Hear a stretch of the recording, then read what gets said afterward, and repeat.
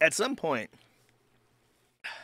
Jack Dorsey, was the long-running CEO of Zitter before it became X, before Elon bought it. At some point, there was a time where Twitter was extremely, extremely cuckolded. It was like a walled garden for homosexuals to beat off into each other's mouths and nothing else. So, but the problem was, some of those homosexuals beating off into each other's mouths would also say, I'm not sure if I'm quite okay with this whole trans business. And they would begrudgingly tolerate that perspective. So there was both an extreme contingent of like anarcho-capitalist trannies. Okay. Here were the three groups that were not welcome on Twitter by the end of Twitter becoming X. Okay, the extreme far left who were afraid of any contrary opinions. Lolicons from Japan, who wanted to share lolicon, and neo Nazis, and basically anyone further right than Obama. I think that's a good way to put it. So, like, the majority of the entire world, besides like it's not even the majority, but the majority of like politically active people and a good amount of the Japanese were not permitted on Twitter for the purposes of what they want to use it for. So the Fediverse began ticking up in popularity. And I've talked about it before, but the Fediverse is basically a defederated or a federated Twitter. It's kind of like if email, if Twitter worked like email. That's the best way to put it. Um, and for whatever reason, Jack Dorsey, who was at the time the CEO of Twitter, did not like the Fediverse, but he liked the idea of the Fediverse. So he started up his own project called bluesky that was supposed to be the exact same fucking thing. It's supposed to be Twitter, but works like email, but it's just not the Fediverse. I have no clue. I think actually there was one thing. There was a couple reasons why he didn't like the Fediverse. It was something about blocking, like the way that blocking worked didn't work. Or that's killing me. I wish I don't have my messenger. I'd ask Crunklord. He knows this. There's a specific way that the Fediverse works that didn't that had like a bad user experience connected to it because of how it handled some kind of like blocks or something. So he started up like his own version of the Fediverse called bluesky, and now he's departed bluesky as well after Elon took over X, and I don't know why. Um, there's kind of the theory that Jack Dorsey, and I think Elon even like sent him a message like wow, he's such a great guy. There's kind of like a theory that Jack Dorsey is like secretly based. I don't think so though.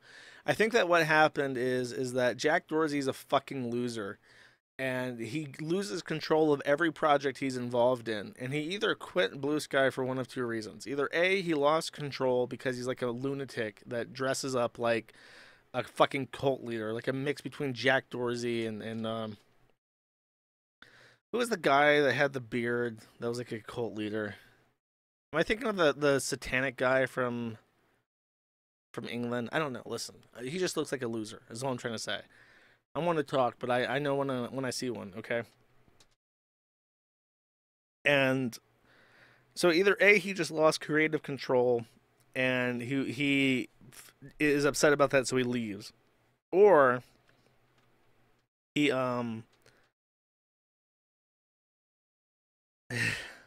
not Renish Prom.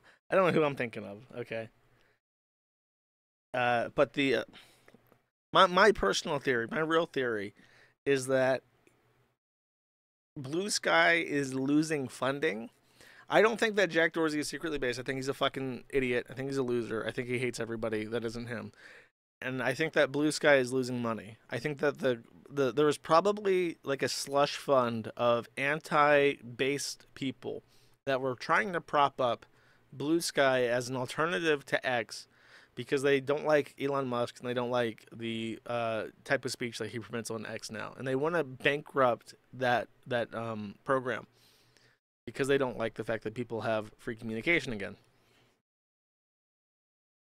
But Threads now exist, and I think that Threads is now like where all the faggots go. I've seen both Maddox and Patrick S. Tomlinson talking about how they get better engagement on Threads. And I think they get better engagement on Threads because that's just like where their people are. They're already on Threads. And Instagram is propping up Threads by trying to force people interested in certain types of features to use Threads instead of using Instagram. So it's kind of like Google propped up Google Plus. If you remember, if you're old enough to remember Google Plus and the time that Google tried to start up a competitor to Facebook by making a social media program that forced everybody with a YouTube account to suddenly join Google Plus. I think it's like that. Instagram is trying to force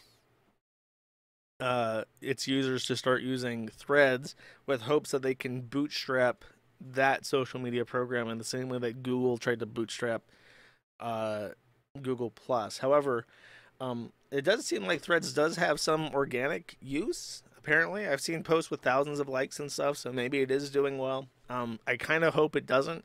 It's one thing where it's, as much as I don't want to root for Elon, I do like X, and I do like the fact that I can talk about all the shit that I want to talk about, and as long as I abide by some very basic rules, which effectively amount to don't say you're going to kill anybody, and don't say that you want somebody to die, and avoid certain explicit words like retard unless you don't mind your post not getting seen by anybody. But that's it. But I think there's enough people who are like genuinely upset by any kind of speech that they don't like, enough to like give Threads some lift, some momentum. And I think that Facebook wants to broaden its crippled, dying niche, because what, like, Facebook basically only exists by buying up other programs that are successful. They had Facebook, and everything else they've tried to make sucks. And then they bought Instagram, and they bought WhatsApp, and now they're fighting TikTok and Snapchat for users, and they wanna expand again. Well, Threads is like there's like a Twitter platform that was successful, and then it was actually the most successful social media site after 2020, I think. So now that's in turmoil. Maybe we can capitalize on this. I hope they don't, because they suck. Though apparently boomers on Facebook can get away with saying a lot now. Who knows? Thank you for watching this clip. This is the CACA Welfare. Remember to like and subscribe.